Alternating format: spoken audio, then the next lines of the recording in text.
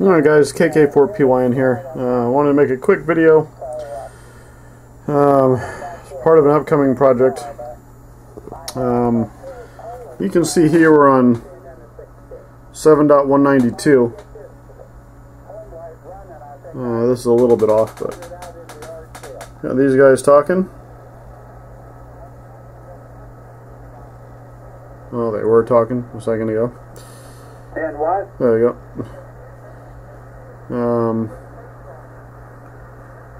yeah. This is my I know what you mean now. Yeah. ICOM IC745 running through a MFJ 949 tuner going out to a G5 RV. That's my HF setup that I have here at the house. I love it. Wouldn't trade it for the world. Keeping it. At any rate, I'm going to be going QRP all of next year pretty much. And this is a, hopefully you can see it because the light in here is horrible. This is a little deal that I got. This was actually the first time I ever heard HF radio. I traded this for a guitar, which I don't know how to play guitar, so it wasn't that much of a loss.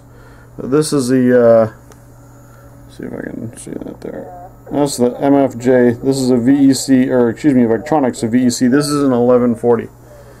So this little doodad here, which is, you know, the size of my hand, I guess, is a 40 meter receiver.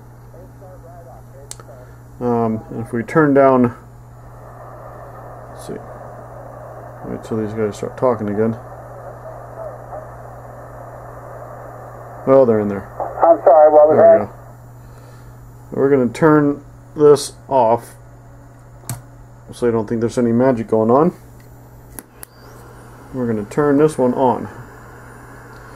Now this is not the same antenna. I've got this going out to a little homebrew, just random wire. And I got it plugged into this little speaker here. And that's the same signal. So this is tuned to 7.192-ish right now. You see it's got a polyvaricon here. This is the gain control. And there's the main tuning can. So this is based around Signetics NE602 and an LM386 amp. Let's see if we can tune these guys in a little bit better.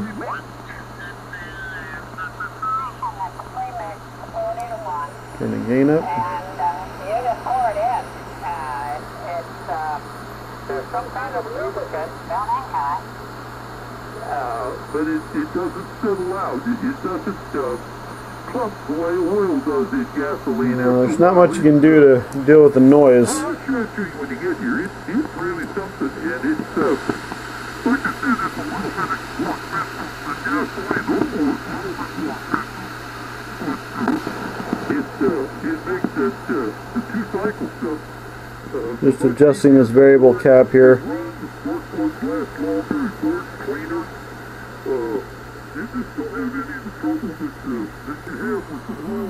This thing's got a lot of drift.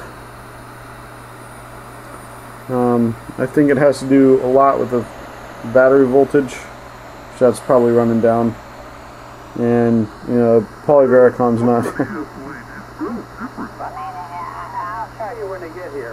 not very stable. But turn the gain up here. I mean, this thing's clear. For my chainsaws, now of course you still have to mix for them, but exception the noise in the background. Now, I do have a solution for that noise. It's not hooked up right now.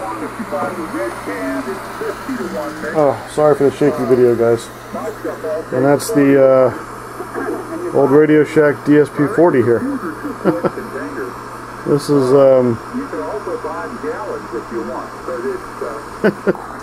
this actually works pretty good. I've hooked it up before. I don't have it hooked up right now.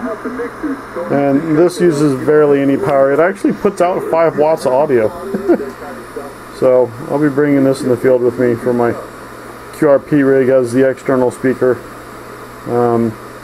Even though it's going to use extra power, it still will make copying things a little bit easier. So, but I just wanted to make this quick video here because we're getting some signals. The bands aren't very good right now. I was able to pick these guys up. With this variable inductor here, I can slug tune this thing down into the CW portion of the band, and they actually make a transmitter that matches this, which puts out like a watt. Yeah, that's which I bought to build, but it came with this circuit board. So I had to send that back. You look around and find I don't think they don't make these anymore. So, but anyway, they do make an enclosure for it. They're like $30 for this kit, and it's like $30 for the transmitter. So, I've actually ordered a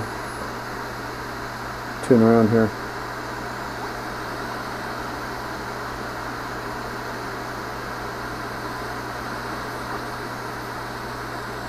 I've actually ordered a Pixie 2.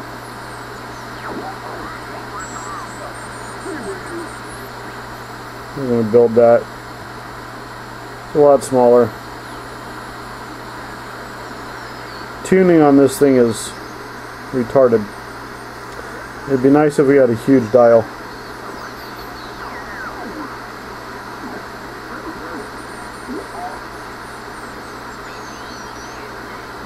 At any rate.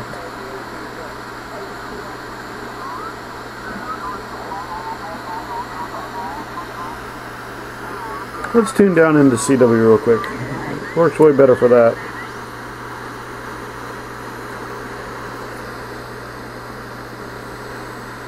See if there's any CW going on.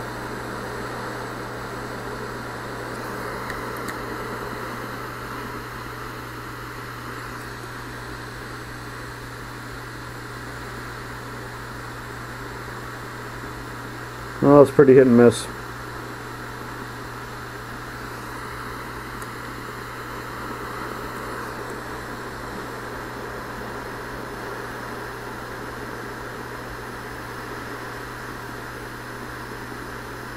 Oh well.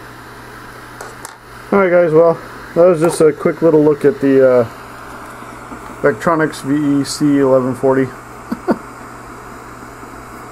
I had this forever and just play with it and play with it. One thing I'll probably do in the future is just add a BNC jack or a pigtail. And you know, the big 1/4-inch speaker jack's kind of overkill too, but so it came. If you do have one, make sure you zip tie this power wire down because it'll break. And I shortened this wire up from the coming from the 602 over to the polyvaricon, because it tends to do some weird things. As you put your hand near it to tune it, it was changing the tuning, so I just shortened that up. And I've actually replaced this because I blew that before. I don't know how. That's a newer chip. This is a 612. It came with a 602 in it, in any 602, and this is a 612. So sorry it's upside down there. It's just the way I gotta operate on my desk. So I'll make another video once I get some good CW with it plugged into FL Digi and decoding some CW. So alright you guys, stay tuned. There's always more to come. 73s.